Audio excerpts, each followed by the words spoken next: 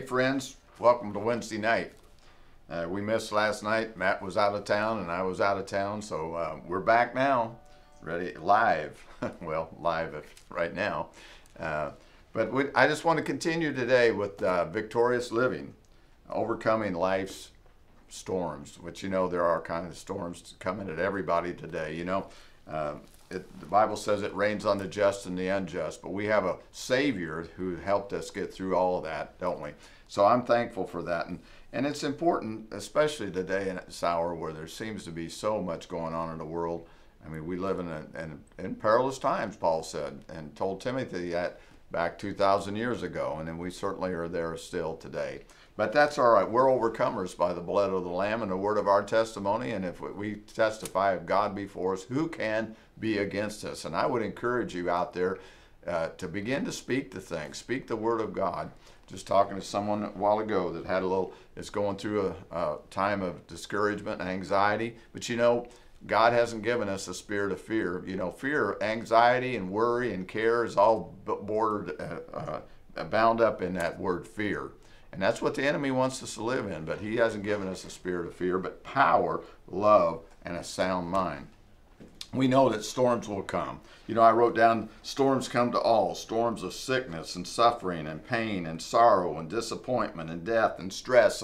I mean, you can go on and on, disease, rejection, neglect, relationship problems, financial problems, every kind of thing you can think of. And if you're not careful, they can overcome us and cause depression and cause discouragement and despair. But we're not to do that. We're to build our house on the rock. 2 weeks ago I talked about building, when Jesus, the parable of building your house on the rock, there were two men and they built their houses, and one built it on sand and the other built it on a rock. Well, we know the rock for us is Jesus Christ and his word. Amen.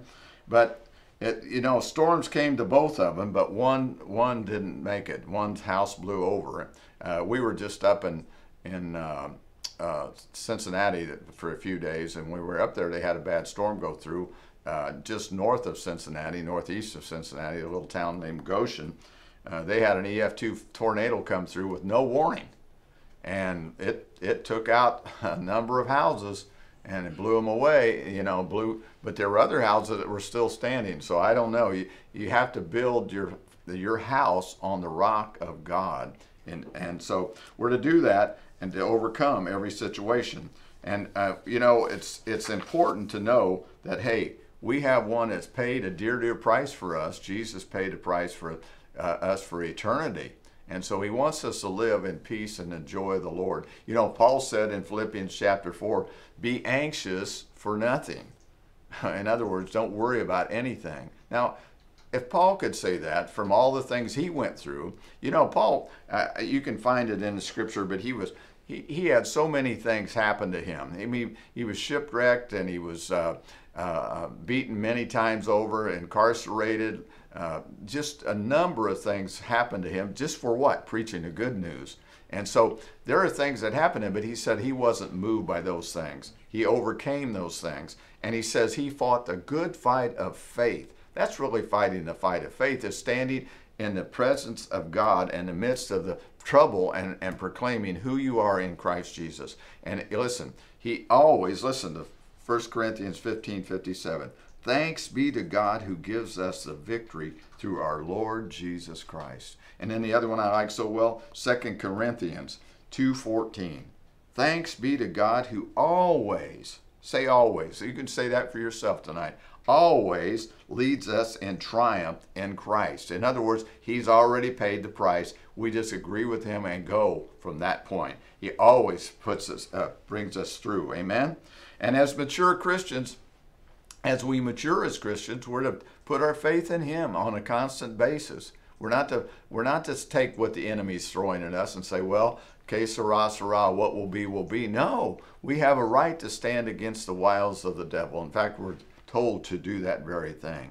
And because we don't fight flesh and blood. You're not fighting your husband or your wife or your children. You're fighting the forces of evil that are trying to separate us. That's what the enemy wants to do. This last 2 years has been way of separating us from the body of Christ. Why? Because we need each other. We need to be in the services. We need to be encouraging one another. And that's what it says in Scripture. It says, pray one for another, encouraging one another, lift the burdens off of one another, help one another.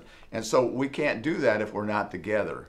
And that's what the enemy wants us. He wants to separate us. Just like in the wild kingdom, what do? The adversaries, the predators go after the ones that are separated from the herds all the time. You see that? Well, that happens in our human life too. Many times, he wants us to be over and sitting in darkness and away from what goes on in life, instead of what being brought out of those things. But the pressures come to all of us.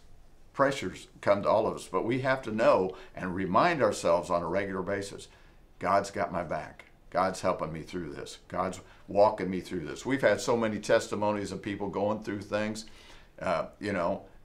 really tremendously hard things, and many times, but stood on the Word of God and see God perform His Word in Jesus' name, right? So storms come to all of us, and we have to recognize that in the midst of that, we have God's favor.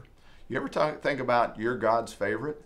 Well, how can I be? I've done such and such and such. No, He sees us through the eyes of His Son, Jesus, who delivered us from sin, sickness, poverty, perversion, and gave us a home in heaven for eternity. Wow, what a deal. What a deal. And He sees us. He's like your children. I don't know how many of you have children out there, but you love your children, even if they've done wrong, or even if they're not doing right tonight. Pray for them and thank Him. Thank God for them, that the favor of God will be upon them, that they'll come to know Him. Amen, if they don't already. So we have to know that God's presence is in a place where we can put ourselves. Over in Psalm 91, I read this last time, but we need to read it again. And you need to read it for yourself. Maybe tonight you're going through some things and you need God's help, and you think, what do I do? Read this in first person. Read Psalm 91 in first person. This is how it goes.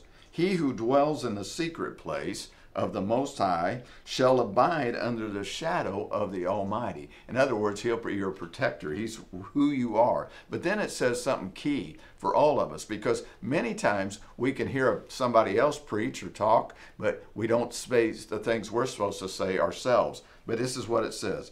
I will say of the Lord. Say that with me. I will say of the Lord, He is my refuge and my fortress. And it goes on to say, my God, in Him will I trust. Say that for yourself. He's my God, and in Him will I trust. That's what you're doing. You're putting your faith in Him. You're confessing Him. You're building yourself up by speaking the words of life. It goes on to say, surely He shall deliver, and put whatever your name is, or just say me. Surely He shall deliver me from the snare of the fowler and from the perilous pestilence. He shall cover me with His feathers, and under His wings I shall take refuge. His truth shall be my shield and buckler. I shall not be afraid of the terror by night. Terror by night. You ever get woke up in the middle of the night and thinking of things that are happening and circumstances that are not good, or maybe, and brings anxiety and worry? He doesn't want us to do that. And God says, I'll deliver him from those things in the middle of the night, the terror by night. And goes on to say, nor the arrow that flies by day, which is sudden alarm. I think of that EF2 that went through Goshen. They were interviewing a man that was in his house and never even knew it was happening, and all of a sudden it hit, and it blew his house up. He was saved. He wasn't hurt, but it blew him around in the house. But it was a sudden thing. Nor the pestilence that walks in darkness. Well, what's pestilence? It can be disease, it can be sickness, it can be a lot of things, but namely disease. He'll deliver us from that. Nor of the destruction or the ruin that lies at waste at noonday. 1,000 may fall at my side, and 10,000 at my right hand, but it shall not come near me. You need to be saying this in your first person. Read this and put confidence in this. And goes on to say, only with your eyes shall you look and see the rewards of the wicked, because you have made the Lord, who is my refuge, even the Most High, my dwelling place. No evil shall befall me, neither shall any plague come near my dwelling. For he shall give his angels charge over me. You know, you have angels. You know that? Listen, those are real things. they're there to minister to us and help us through this life, to keep you in all your ways. In their hand they shall bear you up, lest you dash your foot against a stone. You shall tread upon the water, and the lion and the cobra, and the young lion and the serpent you shall tread underfoot. Because he has set his love upon me, therefore I will deliver him. I will set him on high, because he has known my name. How many of you know, do you know his name? Are you familiar with who he is? Is he just Jesus off in a far off place, or is he Jesus, your Lord and Savior? You need to say, oh, Lord Jesus, I thank you and praise you that you died for me. You know what? He would have died just for you if that was the only one that needed that he gave his life for. He would have died for that. That makes it so personal. Makes it so personal. And it comes right back to where we live right here. He shall call upon me, and I will answer him. I will be with him in what? In trouble. In the storms of life, he'll be with us. Amen? And I like this part. I will deliver him and honor him. How many of you know it's a great thing to be honored by the Lord? It's a great thing to be honored by the Lord. And it says, with long life I will satisfy him and show him my salvation. You ought to be saying that to yourself. With long life, the Lord's going to satisfy me and show me my salvation, the one he's died for me and what he did for me. Amen? So those are important things. And then another psalm that's really good to read is Psalm 107. It talks about being thankful to the Lord. These are things that will help you overcome the storms of life. Now, in storms, you know, storms will come. Let's go over to Mark chapter 4. I may have read this before, but hey, listen, Brother Hagin, Keith Moore said Brother Hagin helped him to overcome repetition when he would say things over and over. And if you ever heard of Keith Moore speak, he from week to week to week, his series always, the week before always kind of copies what's coming next, and then he adds to it. So anyway, this is Jesus and the disciples are out getting out on a boat, and it says, on the same day when evening had come, he said to them, let's cross over to the other side. Brother Hagin used to say that when he would get in a plane and one of the crew and team were flying somewhere, and he said, now let's go over to the other side. He was always ready to do that. Now when they left the multitude, they took him along in the boat as he was, and other little boats were also with him. And a great windstorm arose, and the waves beat into the boat, so that it was already filling. But he was in the stern, asleep on a pillow. Wow, imagine that. Here the winds are blowing, and a storm's coming, and rocking the boat, and he's asleep. But here's what happened. And they awoke him and said to him, Teacher, do you not care that we are perishing? Wow, what a question to ask the one that's about ready to give his life for us all. And has walked and showed him miracles and signs and wonders and did marvelous things. And yet, do you not care? I don't think I want to be saying that, do you? And it says, do you not care that we are perishing? Then he arose and rebuked the wind and said to the sea, Peace, be still. Now, what did Jesus do right there? He spoke to the problem. He spoke to the storm. How many of you are speaking to your storm rather than saying, oh, I don't know what I'm going to do. Things are all coming around me, all coming down around me. No, speak to that storm in the authority that God gives you in the name of Jesus Christ. Amen? Amen. And then it goes on to say, and the wind ceased, and there was a great calm. But he said to them, why are you so fearful? How is it that you have no faith? No faith. Well, first of all, when he said that, faith has a voice. Faith speaks.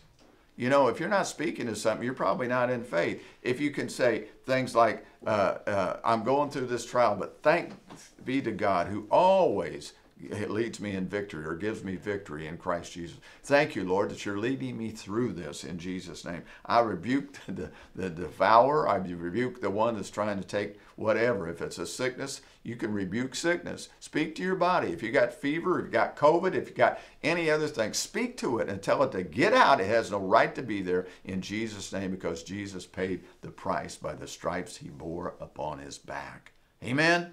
Amen. This is good news. And they feared exceedingly and said to one another, who can this be, that even the wind and the sea obey him? You know, we see that and we read that, but do you see what Jesus did? Well, when the problem comes, the first place you need to go is to the Word of God or Jesus. Amen. And then secondly, make wise decisions. Make wise decisions about what you're to do. Speak to those things and then speak to the storms. Now, as we continue on today, I want to talk to you about what to do when the storms do come. We started doing that with this passage here with Jesus in the boat and the storm came. But what do we do right in the midst of a storm? Well, the first thing we need is run to God's Word. Run to God and His Word. And listen, Psalm 119, 105 says, your Word is a lamp to my feet and a light to my path. And listen, we can't see our path too well sometimes when we're covered up with worry and despair and maybe even torment. We can't see it, but when the Word of God will lead us, the Word of God is a lamp. It'll be able to shine out to where we need to go so we're not stumbling through life and not having any hope. Amen? So we're to do that. Now, secondly, we begin to speak the Word. That's what he just said in that to rebuke the storm. And he told them, where's your faith? Why didn't you speak to it? Basically is what he's saying. Speak to those things. Psalm 19:14 said, the words of my mouth and the meditations of my heart be pleasing in your sight, O Lord, my strength and my Redeemer. In other words, he wasn't just thinking about things, his thought life, he was speaking things. And he said, God, let them be, appropriate. What I'm saying, am I speaking your word? Speak the word only. That's what the centurion, remember that story about the centurion? That servant was hurting and was sick and must have been very, very sick. And he came to Jesus, or he had men come to Jesus. If you read that in the account, he had somebody come in his name, in the centurion's name. And he said, just speak the word only, and my servant shall be healed. And he was. He asked Jesus. Now, we can speak the word. Speak the word only. Don't speak the problem. Speak to the problem with the word of God. It has no right to be there. And this is what the promise says. How many of you know this book is so full of promises and benefits? That's what Psalm 103. Bless the Lord, O my soul, and forget not all of his benefits. Amen. Who cleanses me from disease and all types of things. Amen. Well, there's so many benefits. You can go read that, Psalm 103. But we have to know that he has given us ways out of our troubles, even though they still come. Now, why do we want to go to God's Word? Well, in John 17:17, it says, God's Word is truth. I mean, it's so hard to find truth today. I don't know what newscasts you watch or what television programs you watch, but so many of them are filled with lies and deception that we don't know many times. You don't get a straight answer about some of these things that are going on in the world, but you can always depend on God's Word because it never changes. It never changes. God's Word is truth. Why? Because God is a truthful God. Amen? And then begin to confess what His Word says. Begin to speak to it openly, but confess it, just like we were talking about Psalm 91. Over in Hebrews, you know the scripture, Hebrews chapter 4, it says this. I'll get to it in a second here. Hebrews chapter 4, verse 14. Seeing that we have such a great high priest who has passed through the heavens, Jesus, the Son of God, let us hold fast our confession. In other words, don't waver with your confession. You know, you can be having thoughts in your mind, but you begin to speak the word of God. They overcome the things of the mind. Amen? And it becomes the word over your mind. And so we begin to speak those things and speak it in faith. Now, what does Mark 11, 23 and 22 and 23 say? Well, this is a very important scripture to get down and understand. It's not just for the pastors, not just for the preachers. It's for everyone. This remark was made to the group of disciples which Jesus was with at the time, and they had come back and they saw the fig tree had been cursed and the root dried up at the root. And it says, now in the morning as they passed by, they saw the fig tree dried up from the root. And Peter, said to him, Rabbi, look, the fig tree which you cursed has withered away. Now, listen. What did Jesus say? Well, he didn't say, I'm the only one that can do that. I'm deity. No, he says you have faith in God. Put your faith in God. Because there's so many things you can have faith in, but if you put your faith in God, and then he says this is what always gets me. He's saying to this group of people, he's not saying I'll do it for you. He's saying it's already been paid for, so here's what you do. For surely I say to you, whoever, I assume you're a whoever tonight, says to this mountain. Now, what's the mountain? It could be the storm of life. It could be the financial problem. It could be a relationship problem. It could be a sickness. It could be whatever is going on in your life that brings torment and discouragement and despair. You can overcome that. That's your mountain. You can say to the mountain, be removed. In other words, get out. You have no right to be here. Get out and be cast into the sea, and does not what? Here's the real key for this. This is why you continually say your confession. This is why you continually read the word, so you won't be overcome to languish in doubt. Do not doubt in his heart. Does not doubt in his heart. In other words, don't let your heart be troubled. Don't let it be worried. Don't let it be overcome with doubt and unbelief. You get in the word long enough and it becomes a real thing to you. Something can attack you and say, no, I know that's not God. Here's what God says, right? So you have that in you, and it says, but believes that those things that he says, who's the he?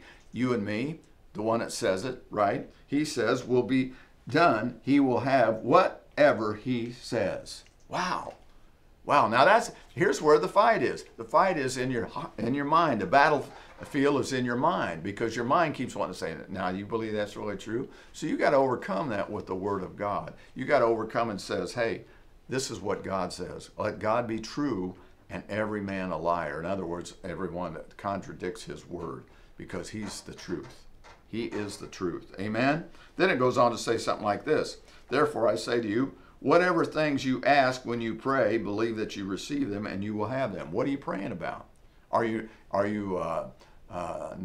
nullifying your prayers when you say, well, I don't know if it's ever going to happen? No, you don't nullify them. You say, no, this is what God says. I'm standing on the word of God, standing. Over in Paul says, when you've done all to do, stand therefore, and then you have the armor on. That's what he says over in Ephesians 6. You ought to go and read that, because it tells exactly what we're fighting against, and it tells us how to fight those fights. And so we need to know those things. So what else? James.